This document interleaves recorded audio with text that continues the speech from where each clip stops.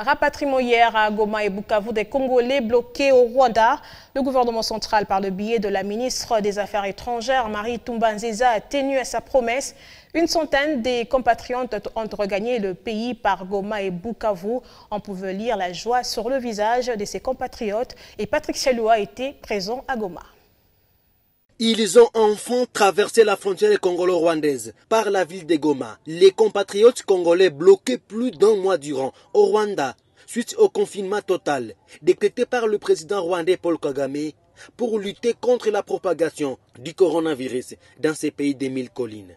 À leur retour, ces compatriotes ont été soumis au contrôle sanitaire, dont les prélèvements de température avant de traverser la frontière et ainsi rejoindre leurs familles respectives. Tous se disent fiers de regagner leur Congo natal. Dans mon pays, qui est le Congo, mais c'est tout à fait normal. C'est tout à fait normal, je dois retourner chez moi, c'est normal, c'est un plaisir de rentrer chez soi. Bien que je reviens seul, la famille reste à Gisenyi. Bon, c'est pour des raisons professionnelles que je suis là. Mais je pense que ça ne va pas durer. Au niveau de la frontière, il y a les contrôles comme on les fait d'habitude. Je crois que ce sont les mesures barrières qu'on doit respecter. Et je pense que ça pourrait aussi, si on renforçait les mesures, on pourrait facilement ouvrir les frontières pour que les personnes fassent leur occupation comme d'habitude. Le ministre provincial de la Santé, Dr Moïse Kanyere, a été le témoin de ces retours au nom du pouvoir public.